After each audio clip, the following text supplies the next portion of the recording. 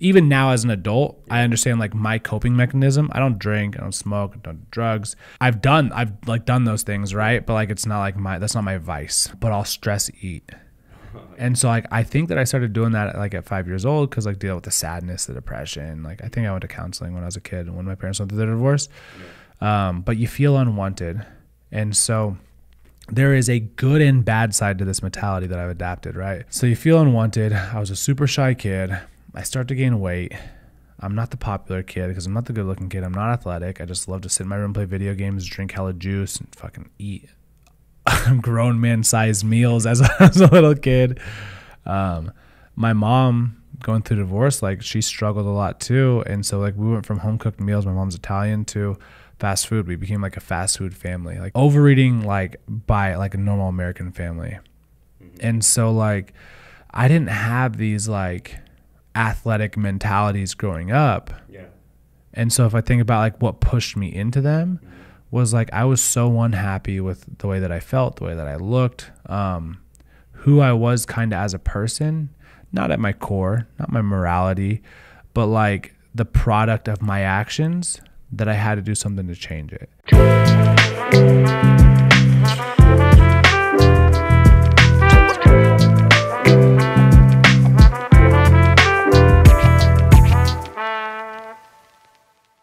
What's up, everybody? Welcome back to another episode of the Hypocritical AF podcast. I'm your host, Albert Fig, and in this week's episode, we are joined by Cody Allen, athlete, digital marketing expert, multiple-time business owner. Yeah, a little of this, a little of that. Yeah, which we'll dive into a little bit more. Content creator, and this last one I'm a little hesitant on saying, just because I saw a post of yours and it said how you're a little bit annoyed by the word, but we'll influencer? We'll close. Entrepreneur. Oh yeah, fuck that. Yeah. So for starters, that's actually what I wanted to get into real quick. First is the word entrepreneur. Why does it like? Yeah, I mean, I guess I don't know. For me, there's always a difference between like entrepreneur, business owner, somebody who has a venture, or somebody who like has like a side hustle, which is kind of annoying too. I just thought it was like kind of played out, and one, it's super hard to spell. That was honestly like the first reason why I was like, what is this word? Yeah. But as far as like being an entrepreneur, I think that there's a difference between like I said, there's layers to everything. There's even a difference between I own a business and I own a company, right? A business is Digital Cartel. It is Kuso Cuts. It are these companies. Those are businesses, rather. A company is GE, Tesla. It's kind of like scalable. So there's the levels to everything. And so like when I think of entrepreneur, I think of somebody that like, I don't know, flips shoes on the side. When I think of entrepreneur, I think of somebody who like, it was a thing back in the day, but had like an OnlyFans, right? Almost like a certified hustler. Correct. Yeah. So there's hustlers, then there's certified hustlers, right? So then when I think of like, then like there's people who call themselves serial entrepreneurs, and it's like, all right, well, you own multiple businesses. And I don't know. I'm not big on like titles or like different ways to make yourself sound better. Yeah. I just show up every day and I just work, Like at my companies, I'm the CEO, COO, and CMO at 3 different companies, right? At the end of the day, I'm just like the janitor, right? I am the man who just shows up to work every day just like everybody else. I don't expect any more respect than anybody else at any of the companies. Anybody can shoot the shit with me, talk to me about whatever. So I wouldn't like to be viewed as like, I think that also the word like entrepreneur, it got used to the point where like people were like thought that like entrepreneurs were better than people that like had worked like a W-2 job, right? Okay, yeah, so like people would be like, oh, I'm an entrepreneur, like you just work a 9 to 5. And it's like in reality, I'm reading this book called Proffit First right now.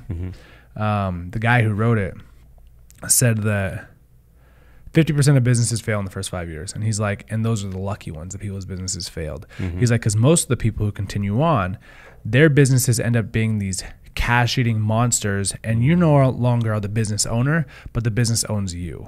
So it's like, is being an entrepreneur all that much better than working a 9 to 5? Like I tell people all the time, like, I wish I could just go do a podcast in the middle of the day. I wish I could go do X, Y, and Z, or go to the gym in the morning, or whatever it is, right? Because I don't have to be at work. And I tell people like, man, like when something happens at your job, what do? You have somebody you can just kind of pass it off to. I was like, at the end of the day, everything's going to be passed off to me eventually. Right. I was like, that's a level of like stress that like you wouldn't have to deal with at work, right? At the end of the day, how well the company does or does not do, you don't care all that much, right? That's true. Like, you care as long as you got a job, as long as you can clock in, clock out. But with me, like, it is my livelihood, right? So it's like there's an added level of stress. It's like that risk reward thing. So when people talk about like being an entrepreneur and like how it's almost classified as like you're better than someone else, I'm like, no, man, like that's part of what turned me off to it, and how hard it is to spell. That's I agree with that. It is definitely annoyingly sometimes to spell, because I try to make myself be like, I'm smart, and then when I try to spell a word, especially when I'm around certain people, I kind of stumble, so that throws me for a loop. But also, I think in a weird way too, I think social media kind of ruined that word for me too, entrepreneur, because it's all social. During the pandemic, it's like everybody became an entrepreneur. You know what I mean? Right. Everybody was on unemployment, and we're all entrepreneurs, right? It all started. It's funny too, actually, that when you talk about that, you brought up about the 5-year thing. I being a podcast host and podcast creator myself, I listen to a bunch of other podcasts, right? And one time I was I want to say it was the Logan Paul Impulsive podcast, but I was listening because of Ice Cube.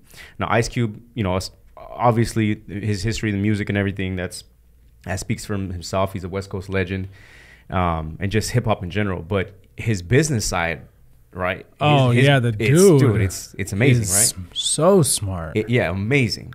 And he was saying, the reason why I say it's interesting about the 5-year markup, because he was saying in business, like in the first 5 years, if you're not ready to make a dime or just not even really gain, break even is one thing, but not even gain in the first 5 years, he was like, don't even start anything.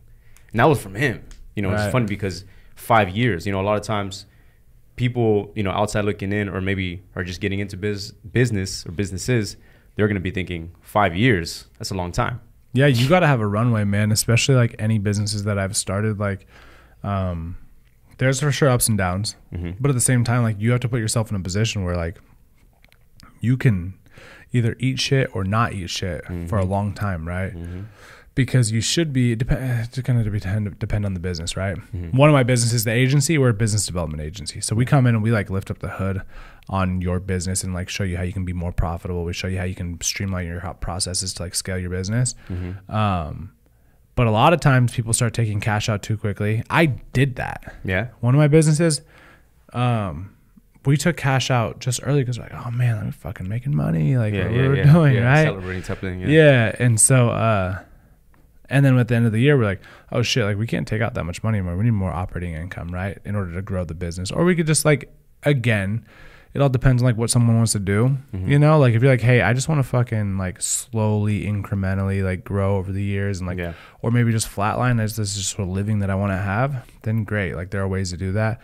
But if you think that you're going to like scale dramatically at a pace that you can kind of take on, but at the same time take a ton of cash out of your business, like you are sadly mistaken. Right? Or you're super high risk rather.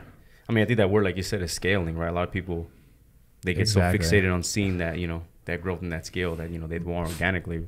Maybe I fall victim to that too, I've done it. Everybody, right? Right. And it's, so that's actually one margin that, or one thing that we can talk to about actually is the business side for stuff. How I like to tell people or guests that I have on for the first time, I like to kind of tell them how I initially got introduced to them, how I found them, or what brought me interest in them. And just the podcast in general. Like, this is a sick setup, by the way. Yeah, thank you. Appreciate it. Shouts out, Matt. And so I remember it's feeds and algorithms, right, and on Instagram. The more stuff you like, the more stuff you see, the algorithm's going to feed you into that type of stuff, right? Like I said, I listen to a lot of podcasts. I follow a lot of podcasts. I like a lot of motivational stuff. I like stuff that I can get value from, as opposed to just seeing, World Star hip hop clips or like power slaps. You remember Fight Comp? Yes. Yeah. So like, although those are like good attention grabbers for the moment, but I like to digest more stuff that I can kind of take in my day, because it has actual value. Exactly. And while I was scrolling, I came across one of your videos, and it was talking about mottos. You were saying there was 2 mottos that you kept repeating. You kept saying, And I remember I was just like, "Dang, he's right." What the Like Instagram models? No, motto. Like sayings. Motto. Yeah, Motto. Yeah. Mottos, yeah. Oh, yeah. And I remember I came across him and it was just like, yeah, he's right, dude. Like, what? You know what I mean? Who am I? And I was like, am I putting in everything? And I was like, putting everything. And I was like, kind of, taking it in. And I was just like, huh, And it was a good attention grabber for one. And then I started looking into your page more and I was like, oh, this isn't just a one-off, or this isn't something that he's just saying to be cool in the moment. And I was like, he actually is putting in what he's saying. He has a business side for everything that he's saying. Everything, at least at front face value, seems strategic. And on top of that, he's doing like podcasting stuff too, so it's like collectively something that I'm interested in. You know what I mean? So of course, for the business side, how did you get, and I know a little bit about your background being a collegiate athlete, football. Right. What point did you realize, okay, I'm transitioning? What point, if there was a specific moment, but at what point did it change over to like, I'm going to go into business owner? Be a business owner. Yeah. So after I got done playing football, I started working at the bank. I was like, all right, this is a good job. Like, you just go work there and hate yourself or whatever. Yeah. And then I was very blessed and fortunate enough to be working in Loomis at the time. I don't know if you guys know about Loomis, but it's a very tight-knit, small community, like very blue collar. Yeah. And so I interacted with a ton of business owners. And over the years of being in the space, I was in it for like 3.5 years, maybe 4 years. I just met so many people that I was like, all right, man, like I being in banking, I would look at obviously their financials and whatnot. And I'd be like, the ins and outs of business in general is so interesting, right? And so I'd see anything from general contractors and manufacturers to the guy that made the code for self-scan groceries, right? So it's like a lot of interesting stuff, and I'm always like, you know what? Like, there's something that I believe, regardless of how I feel about like being an entrepreneur and whatnot. I think that you can get rich anyway. You'll never get wealthy working for somebody else. Yeah. And I think that that's just the way that it is, right? There are nuances, or there are exceptions to that rather, but for the most part. And so I was like, all right, if I want to, at the scale in which I was going, I kind of knew how the next 5-10 years of my life would be. Projected. And I was correct. Yeah. And so like, I was like, if I want to make any sort of exponential growth outside of 10, 15, 20% at like the highest range, just like cross promotions, like to different businesses or different companies rather. I was like, I'm gonna have to make a change. So I knew pretty early in my business career, that I wanted to like own a business someday. I didn't know what kind of business it was, but I wanted to own a business. It wasn't until I got fired from the broker dealer that I was working at that I had the opportunity. So I am very much so like a lot of times like people will be like, oh, like Cody, you go and you're a risk taker, like you're an entrepreneur, you do all this kind of stuff. Like I am a creature of habit and I get stuck in my ways. I've stayed in businesses too long, relationships too long, friendships too long, just because like I don't like change, right? So had I not got fired, I probably would have been in that industry today, wearing a suit every day to work, which there's nothing wrong with that. Right. There's been times, especially when, man, there's been times in my business career where things weren't going great. Money was shit. Client work was bad. I didn't have like a super promising future that I was like, I wish I could just like shake an etch a sketch board and just like start over as a fucking teller. Whatever I could do, right? Yeah. But that's not always on the table. It's almost never on the table. To just like you got to figure it out. Like, I think that what I pride myself on is that no matter what situation I'm in, luckily I've got a lot of experience now, but I'll figure it out regardless. Education, not traditional education, but like experience rather. Yeah. And just being resourceful is something that I'm constantly honing in on. I'm constantly figuring out the best ways to do something. And every single time I go through a situation in life in general, but definitely in business, I take note of that. I'm like, all right, like this didn't go right. Why didn't it go right? Ask myself that question, figure out the answer. So next time I come into a situation like that, I'm like, you know what, I'm done. I made a decision. I learned like early in business, who you do business with, that's not just partners, but that's people that like you bring onto your podcast or anything like that. Like,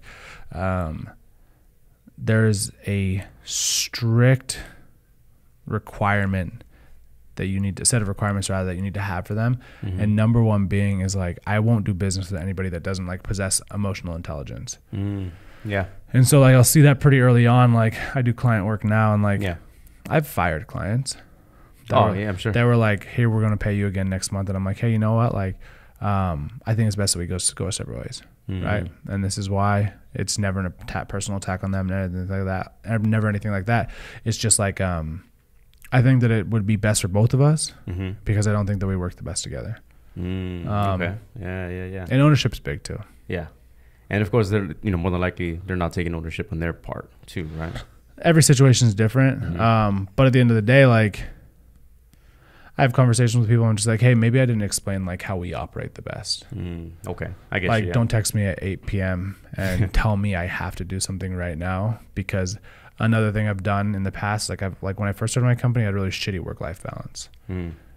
It wreaked havoc on every relationship I was in. There are girls that I was in relationships with that like, if I could go back and apologize to them, then I would.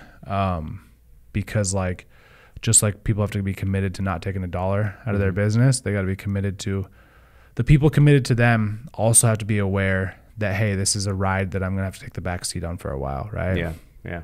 Not always, but depending on how you only have a finite amount of time. Yeah. Right.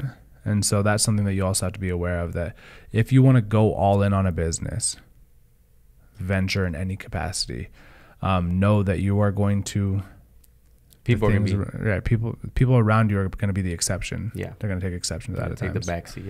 Yeah. Yeah. I heard, again, going back to podcasts, actually, I was listening to Shannon Sharp talk about that actually on his Club Shay Shay podcast. He was saying like how for years, I don't know if you saw this clip or not too, but he was saying like how for years he was a terrible father. He was a terrible boyfriend growing up and everything, because everything it wasn't football. It was backseat. Yeah. See, and that's tough, man, because I've learned over the years, and I'm not professional anything, you know? So that's a level of dedication that I've never reached, and I don't know what that even takes. I have all the respect in the world for all of my friends that have played football and that are still playing football. And anybody that's even played for a small amount of time, I have all the amount of respect for you, right? Because football is my sport. I can understand it. But I don't want to, I come from like a very simple like life. Like my mom still doesn't even know what I do for work. She doesn't understand. She doesn't give a shit. Nor does she give a shit. Because when all the dust is settled, and at the end of your life, like when everything's kind of laid out, it's how you made people feel. And so like, I don't want to anybody I date, anybody, my kids, I don't have any kids yet, like anybody that is in my life, even like a friend, to resent me or the things that I did, i.e. like dump all my time into a business. Because it took away from my relationship with them. And so I've seen that shift as I've gotten old. I'm 32 now. I'm right behind you. But fuck, man, when I was like 27, 28, 29, like I didn't have it there, you know? Yeah. It's funny because that's like, I don't know if it's like a causation or correlation thing, but like that's around the time that I started going to therapy too. And so like, I think that like, you ever seen this show Billions? Yeah. So like, I reached out to my therapist and I was like, hey, like, she was my therapist at the time. I was like, hey, I own a bunch of companies, and I think that the thing that's holding me back mentally is my mind, or holding me back in general is like my mental status, right? So it's like, I want to be able to like unlock that to have like the most performance, like the highest level of performance. And so like I end up going to therapy and like dive in. It's like more about like abandonment issues, my dad and all that kind of shit, all the personal stuff. Yeah. But I truly believe that like, you can't maximize like your potential if you're like being constricted by your own mentally like inhibiting factors, like the different shit that's in your life. And that's like, I don't think you can burn the candle at both ends if you're not mental right between the ears. I don't think that you can have a successful business. So yeah, there's just a lot to it. You have to be very aware of who you are as a person. Yeah, also too, and on the other side of that too is also resentment, man. Like I've talked to people and I've been around people. I've actually a few episodes back, I sat down with the marriage therapy and family counseling therapist, one of friends of mine, and we were talking about, the vast majority of clients that she sees, whether they're children to individuals and then couples as well, that she gets with and everything. And, a lot of it's confidential. They have right. But she can just speak generally. Speaking generally, I mean, the amount of resentment that holds people back, that blocks that mental, kind of creates that fog. Dude, you know what I mean? That is so fucking. It's one of those aspects. That's something that, like, the stuff in your personal life and your past, like the way that you view a particular gender, race, sexual orientation, like there are some people that are walking around that are being crippled internally because it's Pride Month this month. Yeah. There are some people walking around that like can't stand being in the same room as like a black guy or a white guy. Just imagine the amount of friction that they're holding on to and the teeth, you know what I mean, grinding the teeth. Literally white knuckling their hands. And it's like tension. It's just doesn't allow you to make educated and non-emotional decisions, which kind of goes back to being emotionally intelligent, right? And so like everybody's got their shit, everybody's got their quirks, if you will. But all these things, if you're not very like aware of like your past and your triggers, if that is a word that we want to use today, you're gonna be holding yourself back in some way at some point in your career. And that's even like in your personal life too. Oh, and also even to go more further than that one too, I can even make the argument of how some people that are not willing to grow and set certain stuff. You know what I mean? Like man, there was one post I had, reposted a while back that I keep like screenshot and saved on my phone just to look back anytime. But and it's funny because I'll look back and I'll see it and I'll see how it's currently playing in like friends' lives, family lives, and everything. But the quote essentially is, without messing it up, was you can no longer blame how you are right now on your past and continue to blame as you get older and just have resentment and continue to have that as a fault and be like, well, I'm still like this because of that. Well, I'm still like this because of this, Yeah, man. There's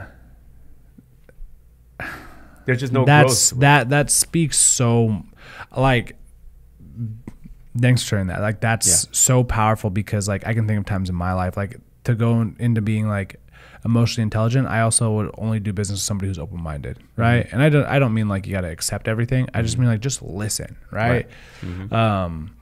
Even, like, in my life, I find, like, even when people do not great things, right? I'm like, all right, tell me where your head was at when that happened, right? So it's just like, let me try to understand you. But to go into that quote, like, so I am a huge advocate of like,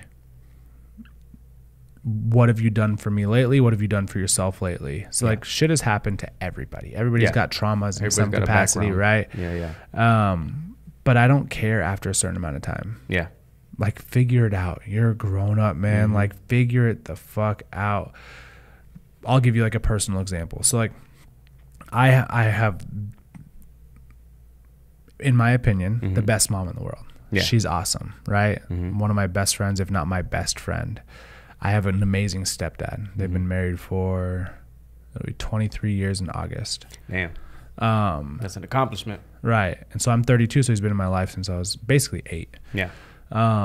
My birth dad, for one reason or another, dipped when I was like 5 or 6. So my parents got divorced. I haven't seen him since I was 6 years old. Damn. I talked to my birth dad for the first time in 14 years in 2020. No, not 14 years, however long it is. It had been a long time. 2020 down. In 2020. We had a phone conversation. That conversation went kind of to the tune of,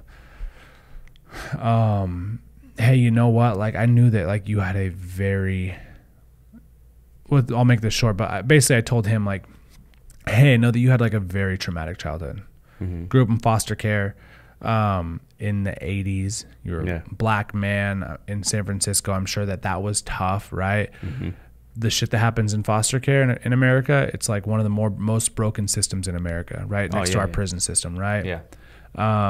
He was never adopted, so he aged out from 5. He was in foster care for 13 years. So 13 years of just trauma and damage and hating his dad for dropping him off in a park. Yeah, we have. Right. So like all of this happened to my dad. So when he was 29 and he had me, was he prepared to be a father? Not a shot in hell. Right. And I kind of told him that, and his response to that was like, yeah, you have no idea what happened to me. Yeah. And I'm like, at some point, sir, you gotta take accountability for your shit. Like, you had a fucked up life, or maybe even have one. But it's like, at some point, sack up and be like, you know what? Like, I can think of 40 different things I did wrong trying to raise you. But that didn't come out of his mouth. Yeah. So that's not somebody I would do business with, basically. Yeah, it's fun. I can maybe not in those specifics, man. But when I tell you similar stuff with my dad too, and me, so I'm a father. I have a 3-year-old, and I see how I grew up, and I see how maybe and we're better now. Me and my dad, we're better now. But you know, go in and out too. When I was younger, a lot of it wasn't by, it's tough to say choice or fault, but I understand him. I understand him now as being a dad and an adult now. Looking at it, I get where you're coming from. You know what I mean? He did the same thing. Shit. He didn't know his dad like that. Like he did, and then his dad took off on him too for years. So it's what he knew. He resented his father. And you know what the crazy thing is? I hope I'm not giving away too much info, but just recently, like 2 weeks ago, his dad just recently passed away. And for, I'm 31. For 30 years or 31 years, whatever, I never met the guy. I never met his dad. So my actual grandpa, I never actually met him. His stepdad for a year that I grew up knowing, I thought that was my grandfather. Turns out it wasn't. I mean, I still consider him my grandfather. Right. But it wasn't, his actual dad. That is wild. I didn't know that. And so now he's at this point. He's at the stage where we often we still keep in contact. We still great in communication. But he'll often text us and be like, just a reminder, like, I'm like this, and I'm sorry for all this time lost. I wish things would be different. And so he does send those, But like I said, as a father now too, I look back and I look at my son, and I'm just like, I couldn't do that, I couldn't do that. Exactly. And that's the big thing, is about breaking the cycle, right? I'm not fortunate enough or blessed enough to be a father yet. I hope one day sooner than later. I absolutely love kids. Yeah. But people ask me, like, there's always circumstances. But I was talking to somebody the other night, and I told her, I was like, I don't care. Like, if I went to Vegas and hooked up with some girl and she got pregnant and she lived in Minnesota, and she was like, well, like, and what if she lived in Minnesota and that's where she lived? And it's like, all right, would I not?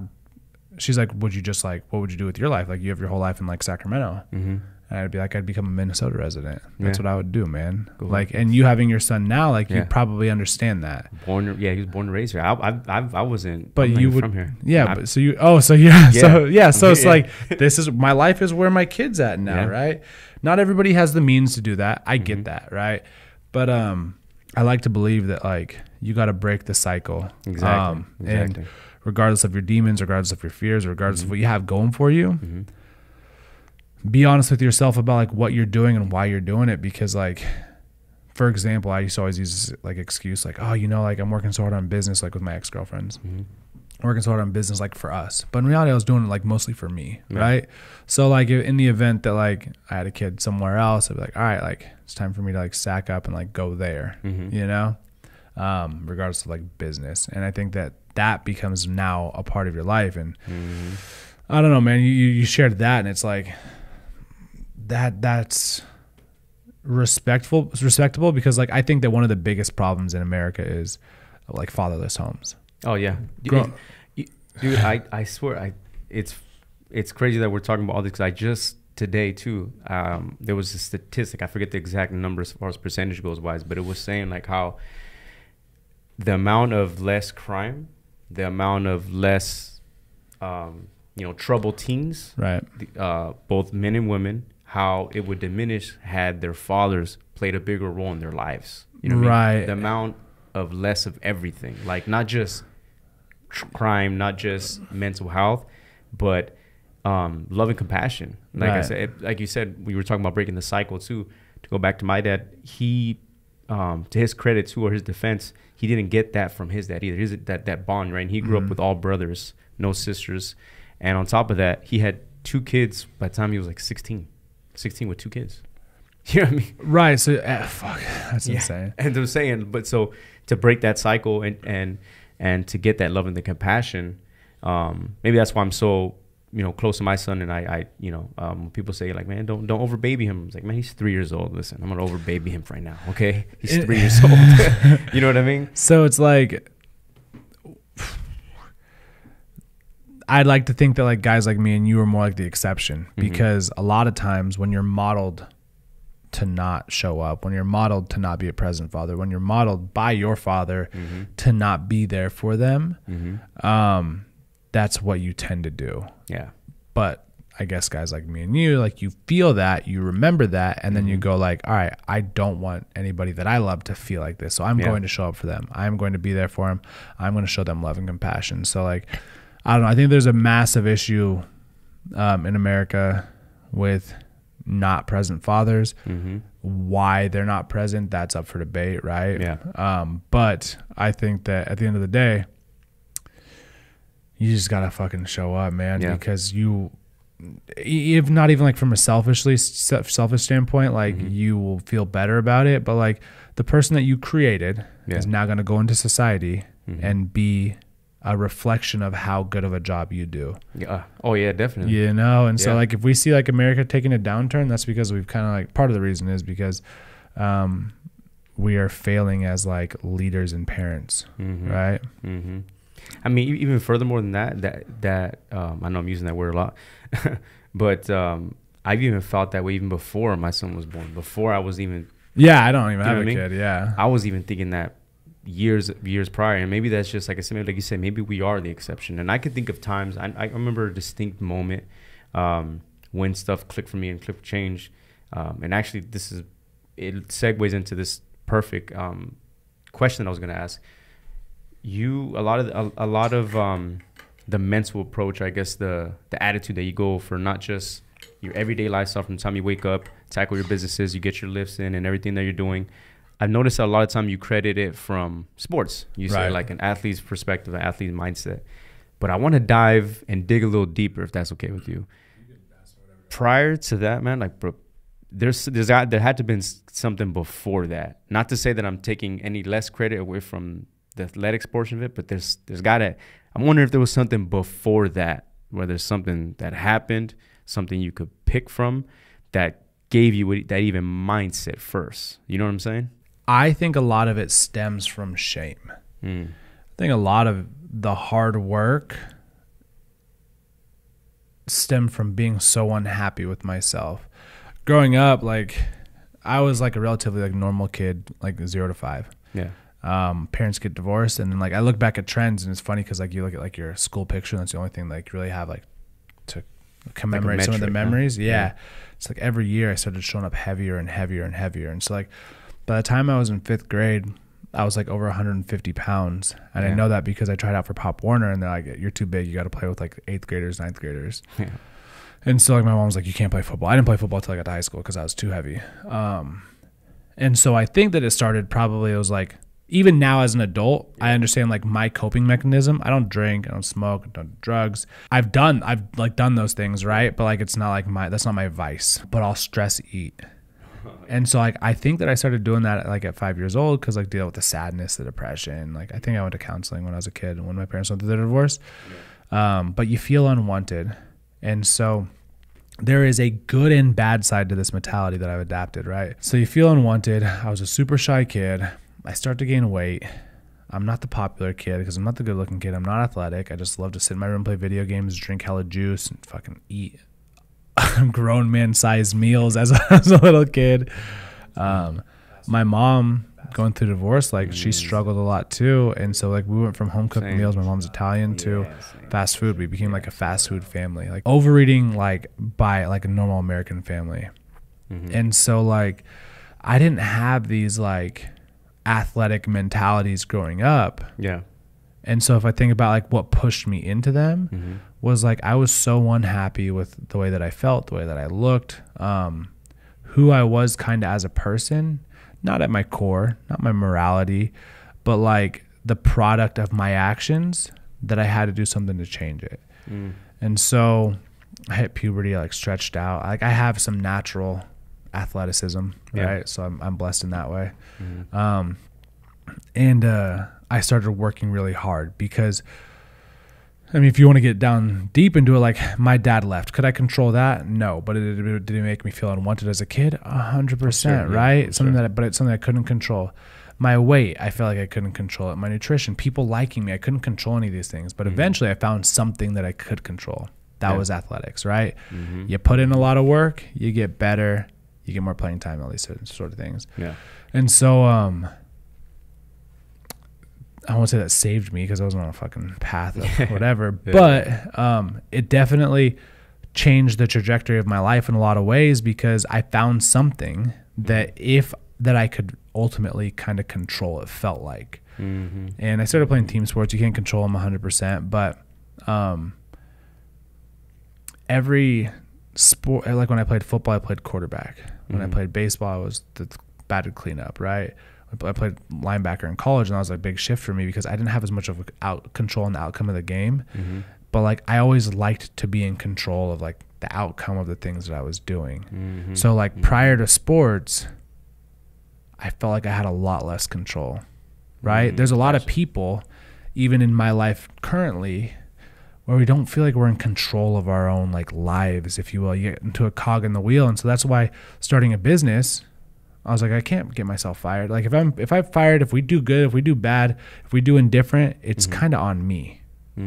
If I'm working within a system, like for corporate America, you're still a key contributor in some capacity. But at the end of the day, like there's a lot more shit that happens that determines your success. Yeah. The politics of it and a lot of other stuff. So I know I kind of went around it, but to answer your question, like I think that it stems back from not being happy with my situation where I was at in my life. And again, this was young. This is when I was in grade school. But that's why I moved into athletics and sports. And then you learn so much about yourself playing these games. And they are so much more than games for a lot of people, regardless of what the sport is. And I'm very strict on like what I consider a sport. I have like 7 that I actually consider sports. But like even if you're a badminton player and if you are dedicated to that, and you go through the process and what it takes to be the best at whatever you want to do, there's a lot of life skill that's learned in that way. What about softball? I saw you. I'm very good at softball. I'm very good at slow pitch softball. Is softball, but girls softball is a sport. Slow pitch softball is not a sport. But I play my hardest. I got a scrape on my knee to prove it. I am turning and burning on the bases. I am running down every ball. But we'll reserve that sport for women. That's their thing.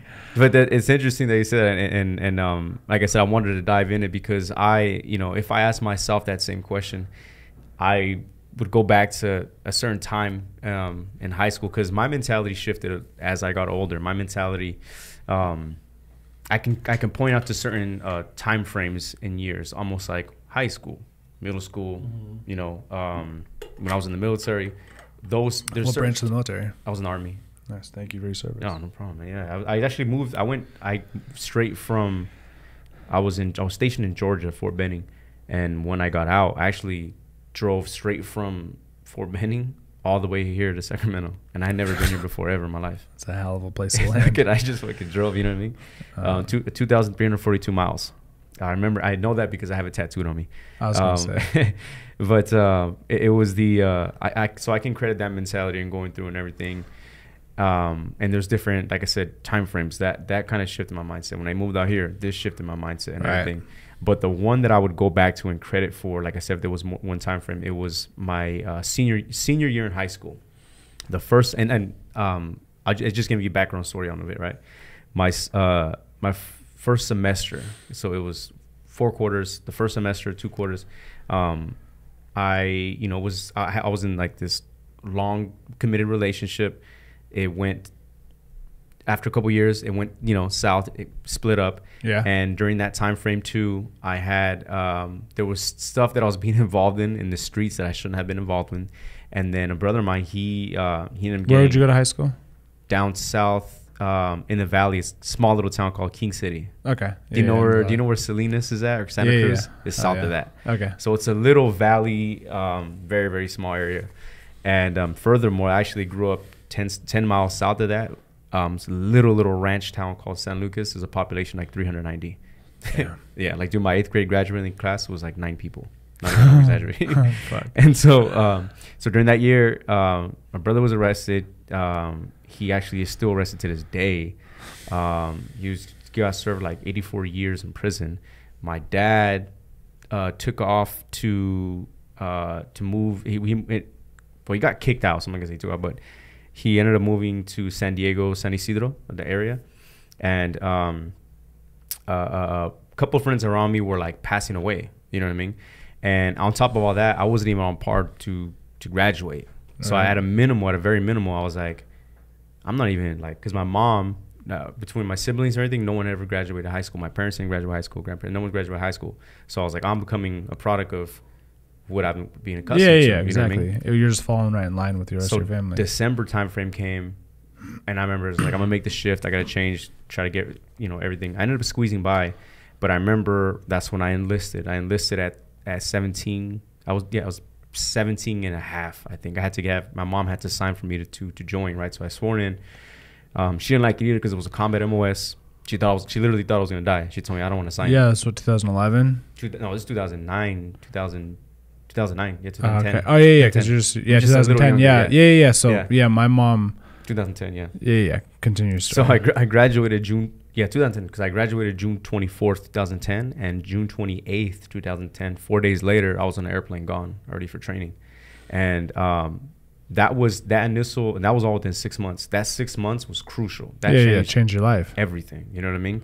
And that's one time that I can look back and be like, that was the main thing. Now, prior to that, in middle school, elementary school, there was like kind of wrinkles of everything that I can like pick apart and everything. But if I had to put it back to one time frame, it'd be that. Were you close to your mom, or are you close to your mom? Yeah, very close. Well, I would say now she's up there in age. Is it menopause? Nah. That's what she always says. She always like, it's menopause. No, but yeah, she was. We grew up where I grew up. It's a bad area. Not wealthy, like really poor area. You know? And so welfare, food stamps, the bread lady twice a month. Sneaking to get food, hiding lines saying that I'm a part of another family when I'm not, when I'm just bringing in, the bread and the fucking powdered milk or the canned milk just to get us by. Single mom at the time, like I said, dad's gone too, and then I was the youngest and I was the only boy in the house. Okay. So yeah, I'm still closer. Yeah. So you guys went through a lot. What was that like asking your mom, like, can I enlist? So we were staying. We had got 6th grade. We got evicted. We were in an apartment in a townhouse. They consider an apartment in Greenfield, and we got evicted out of there. Mm-hmm. And my grandparents were living in San Lucas. Like I said, it's a small little ranch town, two cities over, and we had nowhere to go. So my grandparents took us in, and I developed an even bigger bond with my grandfather. He was like means the world to me. He was like I'm not just saying that because of my dad. He was everybody's dad. Like my dad was close to him too. Man that he was. I have him tattooed on me. He passed away a year and a half ago, and that crushed me. But so I say all that to say we were in his living room, and I remember I talked to him about it. I was like, thinking about joining, and it was two different perspectives, because he was just like, no, I get it, like, there's nothing here. Right. Here. He's like, yeah, of course, My mom was just like, no, you're gonna go in the army. She didn't know what just like me. I didn't know what. I'm so oblivious or so naive to everything. It's just even education. I didn't know that there were branches. I thought the military was just one thing. It was just a bunch of dudes with guns. Just a bunch of dudes with uniforms and shit like that. I didn't know until I went into the recruitment office that there was the Army, there was the Navy, Marines, so on and so forth. So when I told her, thinking about joining, she was like, no. And then the recruiter actually brought me to my grandparents' house, and he had to sit there with me, and then he had to kind of pitch the reason why. Now, granted, it is a recruiter, so that's what they do. Correct. But I think it was really just, I told her, I go, look what's happening right now, like between all this stuff, the prisons, the people getting there was a certain time frame, man. There was a shooting in that little small ass area every single week. You know what I mean?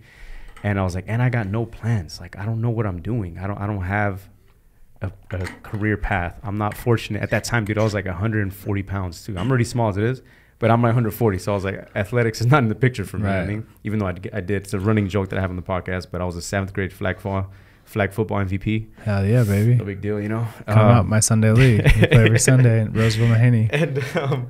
And so I just told her, I was like, I got to do something. I got to get out of here. And I think when she saw how serious and kind of, I wouldn't say passionate, but how serious I was about it. You'd done your homework, right? And she was like, all right. So she signed it. The trajectory of your life prior to going in, 6 months prior, you think you'd be alive today? If you stayed in San Lucas or... No, probably not.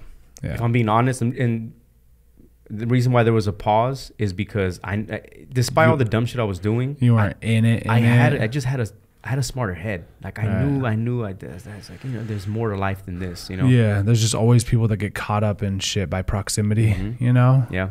Like, we've all been there. I'm from like a smaller town in Sonoma County. Yeah, I'm not from Sac. I'm from, have you heard of like Santa Rosa? Petaluma? So I'm from Rohnert Park. Oh yeah, I was actually just over there 2 days ago. Okay, yeah. So I was born and raised in Rohnert Park, and I can't tell you how many friends I have that just been caught up in shit in Santa Rosa, you know.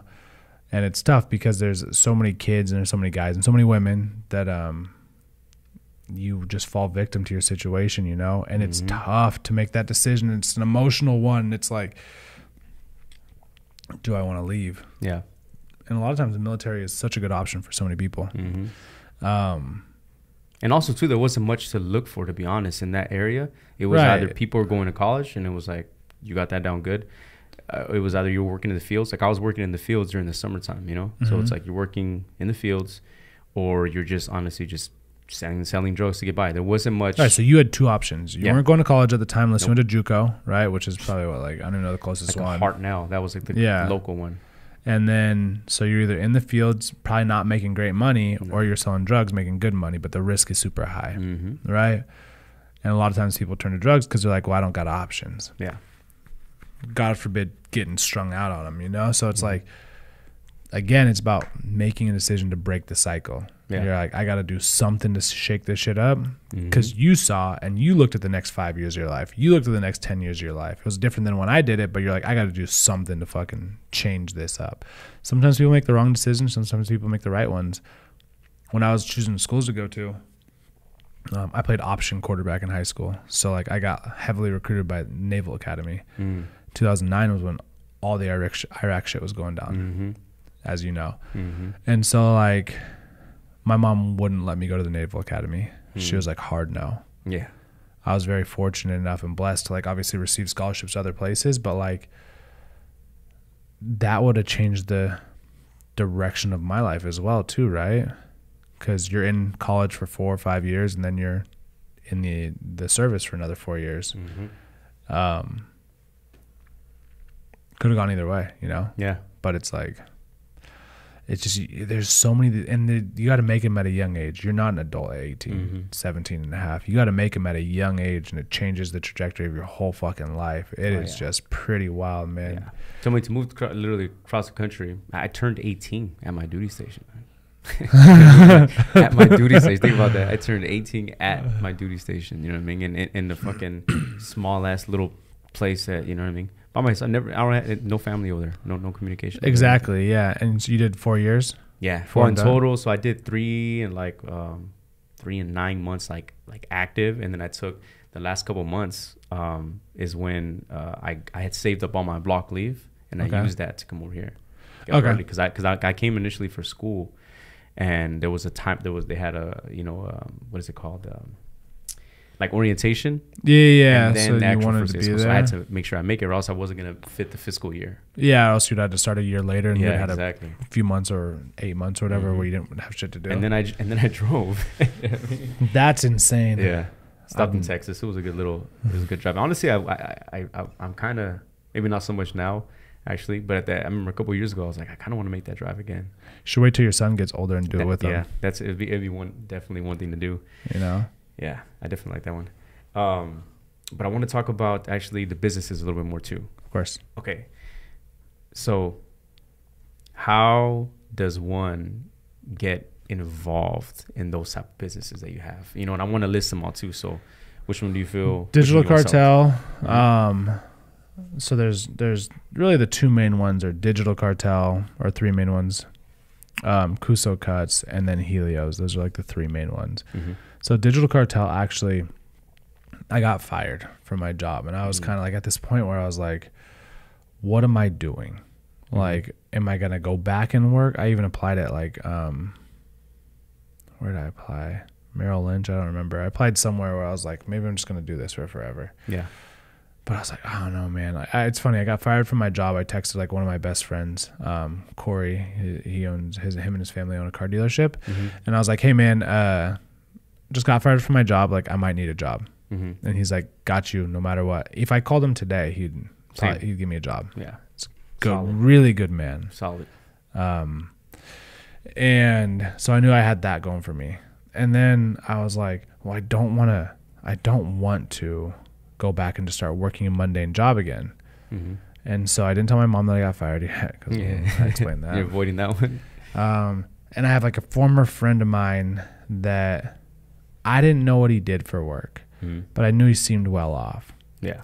And he hits me up and he's like, hey, I want to teach you how I make money. And I was like, am I about to start selling drugs? I'm like, shit. At that point, I was like, I got no options. Let's go do it. Let's go figure it out. Long story short, he was in like internet marketing, online marketing. And so that's what got me into it, was somebody reached out to me because they thought that they saw promise in me or whatever it is, because I held myself in a certain capacity. And they're like, hey, this guy's probably got something to him, you know? And then after that, I was on that, unemployment train like everybody gets after they get fired from a job that rides for a few months. Yeah. And I just lived off that, which was like $400 a week or every 2 weeks. I don't remember what it is. And I just buried myself in learning about the space. That's dope. A lot of times people think that they can just see somebody on Instagram like, oh, that's how you make $1 million on fucking Amazon or whatever. And like, oh, you can do it too. Just take my course. And it's like, dude, you have to bury yourself. There's nobody's got a course, myself included, that's going to teach you how to, that alone will teach you how to become rich or be successful in any way. Well, it's like nobody's got no magic pill too. There's no magic pill for it, man. So it's like nobody's got the one answer. So I buried myself in it, and I had success early. I had failures early, rather. And there's a lot of ups and downs, but every single time I just come back to the table, and it's like, I mean, if you want to think about it like baseball, like eventually, like the first time you ever step into a batter's box, like, and somebody hums a fastball by you, like it is new, you are not used to it. And it's like, maybe if you're lucky, you just stick your bat out there and eventually you're going to foul something off, right? Yeah. Sometimes you'll get a hit, but every single time you got to show back up to bat. And eventually the game slows down. Eventually you start seeing some tendencies. Eventually you start to be able to hit the ball, home runs, whatever you want to call it, right? In this analogy. But still, even the most veteran batter strikes out sometimes, right? Yeah. So it is very much the equivalent of that. Okay. But you got to study it. You got to get in your playbook. You have to just make sure that whatever you want to get into, you know all of the things associated with the risks, the pros, the cons, the partnerships. Like I started going to conventions, like I'm going to one of them next month, and I just was like deep in it. I was trying to make all the partnerships that I can. That's one of the things, like hold yourself in a professional manner at all times whenever you're like around your peers. Yeah. Because like you never know who's going to look at you and be like, hey, this kid's got something, or this older man has something, or older woman has something. It doesn't really matter what age you are, but it's like you got to make sure that like people are looking at you in a way that they're like, all right, this is somebody that I would do business with. And that's kind of how we started. And I mean, we've reinvented ourselves a few different times, that company. We've gone different directions. We've tried things that didn't work. We've tried things that do work. That's just business. That is business, that's man. Just business, like, and that's the thing right there. That's got to be the attitude. Like, you can't take it too personally, and you can't be too emotionally attached to any one thing, right? Exactly. If you're like, I only do marketing for gyms. Mm-hmm. And then like, that's all you do. And that's your bread and butter. And then like COVID happened and gyms aren't open. So they're like, I don't want to do your business with you right now. And it's like, well, this is what I do. This is what I do. And you keep trying to pound your head up against a wall. Eventually you're going to fail.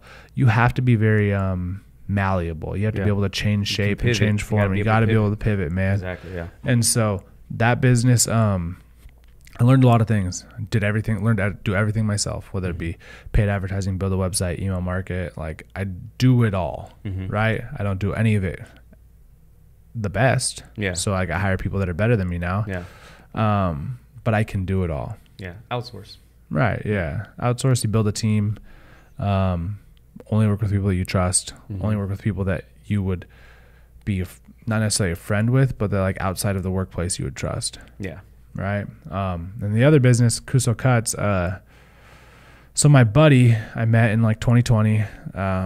It's funny. Like I like to grill. Yeah. I love to grill. I love to cook. I think that cooking is very like emotional for me. Like I like to provide a meal for someone. I think that's like maybe it's the Italian side of me. I don't know what it is, but like I like to provide a meal. I like to like do that on a regular basis. Correct. Yeah. And so I met my buddy. I was following him on Instagram, like 100,000 followers on Instagram. And he makes barbecue videos. And I saw him check in like Rockland, California. I was like, what the fuck? I was like, I live in Rockland. So like I commented on the video and I was like, I don't remember what I said. And I was like, hey, I'm in Rockland. If you ever want to fucking grill or something, let me know. Yeah, yeah. And then he commented back and he was like, do you know of any gyms around here? This is like COVID time, right? Yeah. I was like, yeah.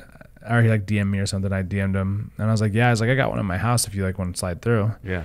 So we just became friends, and I saw like his rise to who he is. Like his Instagram handle, all of his handles are Chef Kuso. He's massive now. He's got like he just hit 1 million followers on YouTube today. I saw the tequila rub one. Yeah. The one yeah. So he just hit 1 million followers on YouTube today. He's got like a few mil on TikTok. He's got like 6 million across all platforms. But when we met, he had like 100,000, maybe. I think he had less than 1 million followers on TikTok. I can't remember. But anyway, I saw him start to grow and he was doing brand deals. And I was like, hey, Jack, like in the event that you want to start like your own thing, I was like, let me know. Because I know how to do everything digital wise. Yeah. I think we can grow something. And so anyway, I never like to, like they always say like you either have business partners or friends. And like I value mine and Jack's relationship so much. He's my boy. And so like we did this song and dance for like 8 months. And then finally he's like, all right, man, like we got to do this. Yeah. We got to do it. So like, let's start this company. And so we started the company up and like, we've just been on this like steady rise using my skill set from Digital Cartel basically. And his notoriety and fame. And we've created what is now a cool little brand, man. We sell kitchen knives. We sell now 10 different seasonings. We're coming out later this year with more and some other products, and we have like all the product drops and everything done. And we're learning on a daily basis, man. Like I was on a call before. I got a call right after this for Kuso Cuts too, and that one's cool, man. And I love that. I love that company because like I do a lot of client work at Digital Cartel. Yeah. Kuso Cuts is like something like where I can hold my product in my hand, my knife. I use it every single day. My rubs, I use them every single day. Like that's a cool fucking thing, you know? Eventually you'll see us in like Whole Foods, Safeway, and you'll be able to walk down the aisle and you'll be like, dude, that's mine. Like that's wild. Like you think about that, right? Wow. Yeah. And the last company is a cannabis distribution company. And I came on, I didn't start this company. 3 of my buddies from college started the company that I played football with. Yeah. And I remember in 2017, my buddy Brian calls me and he's like, hey, Cody. It's like, listen, this is like right when weed was becoming legal. He's like, so me, Jimmy, and Zach are going to buy an armored car and get like our CCW and we're going to like drive weed up and down California. Damn. And I was like, Brian, good luck. Let me know how it goes. Like, whatever. Like he was always like a little out there, a little pothead. I was like, do your thing, man. 6 months later, he comes back to me. He's like, hey, so like we made money. Damn. Like we're doing it. We got licensed. We're an actual distribution company. Here we are, what, 5, 6 years later? Yeah, damn near. Whatever it is. Yeah. And we distribute. He's like, at that time, he's like, all right, we need somebody to do marketing. So I put in sweat equity or whatever in the beginning of the business for the first few years. So I came on as a CMO. I mean, we don't have like real titles, but like I do the marketing. Here we are 5 years later. We distribute in like 650 dispensaries. Shit. We distribute some like Sacramento brands, like 7 Leaves. We just started being the sole distributor of all their products. Yeah, I know 7 Leaves. Delighted, Preferred Gardens, Turn, Ember Valley. We do labeling, logistics, all that kind of stuff. So we have a warehouse probably not too far from here, actually. Yeah. And so that's cool, man. They're all different things, but at the end of the day, what I bring to the table is the same. I bring a marketing mindset. Yeah. You know, that's super cool. So that's kind of how I got here. That's amazing, man. Yeah, it's a trait that I think gets. I was gonna say underappreciated because I think it definitely is appreciated, but it's a trait that I don't think a lot of people want to tackle on and have that that stress to do. You know what I mean? Yeah, I think it's a man. lot more than people think. Is actually what I'm getting at. Yeah, like communications and marketing is like such a little BS degree. I remember when I was in college, like I started out as a Kines major. Ended up switching to an economics major because like, it's like what smart people take. Yeah. All my buddies that I played football with, they'd do like a comms, like marketing major because it was kind of like at that time what I thought was like a bullshit degree. I was like, they're just doing it to get it by. But come to find out that like communication is probably the most important thing ever. Like a comms degree, and then marketing. Like if I'm learning this all on the fly and like having to research into it. Like I wish I had like formalized education around like actual business and marketing. I probably would be a lot further off now. So it's funny, like back in the day everybody's like, oh yeah, comms like a bullshit degree, and like now it's like an extremely important degree if you know what you're doing.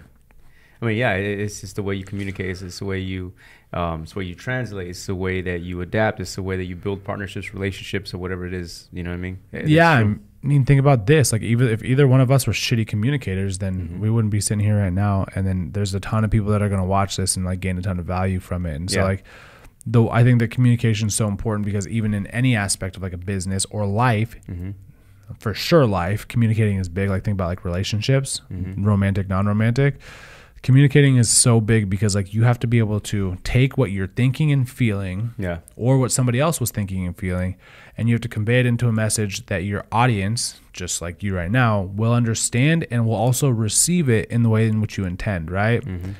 It could be like something as simple as like just taking something that you saw on a podcast and regurgitating it to another person, and they could receive it vastly different, right? Yeah. Somebody could literally listen to, if you didn't explain it as thoroughly as you did, our podcast today and be like, oh, these guys say that dads suck. Well, no, I'm not saying that dads suck. I'm saying that dads need to be around because dads are so valuable, right? Just means break the cycle. Exactly, break the cycle. It's a good one. Cycle. But yeah, man. Yeah. No, it's insightful, man. It's everything that that I hope it would be and more when it comes to communicating with you. And I think the podcast itself is not only going to be beneficial, like I said, for the people that want to learn, for the people that are eager to learn, and for the people that, maybe are in the same or have the same mindset. You know what I mean? It's that, but also I'm glad and I'm thankful that you opened up a bit too, because you get to see another side of you that maybe, like you said before, maybe it's not just gym rats or gym junkie all the time. You know what I mean? Yeah, I got to get better at that. Yeah, no worries, man. That's what the podcast is for. But yeah, man, we flew in. That's already past an hour. That was fast. Yeah, just give the people your socials, best way to communicate with you. Instagram is the Cody Allen, right? Yeah, the Cody Allen on everything: website, Instagram, TikTok, kind of on there, YouTube. Yeah. I'm getting better at TikTok. All the things. I'm bad at it. I'm just regarding the same clips that you see on Instagram are going to be on TikTok. Right. It's just a podcast page. I'm not actually on it. It's just a podcast page. Yeah, right. You know what I mean? Any final thoughts, messages, or anything you want to tell the people? Keep doing this podcast.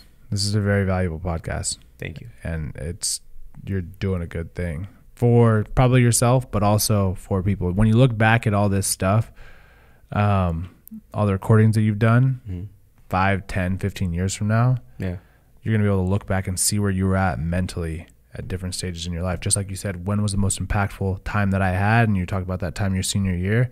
You might be talking about a conversation that you have 8 months from now.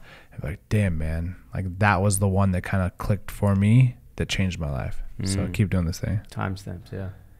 Man, insightful, motivational, and encouraging for sure. Thank you, Cody. Yeah, following everything. I hope you guys find value in this one, and y'all stay safe and stay cool because it's supposed to be really hot this upcoming week. Bring it on. Y'all stay safe. Peace.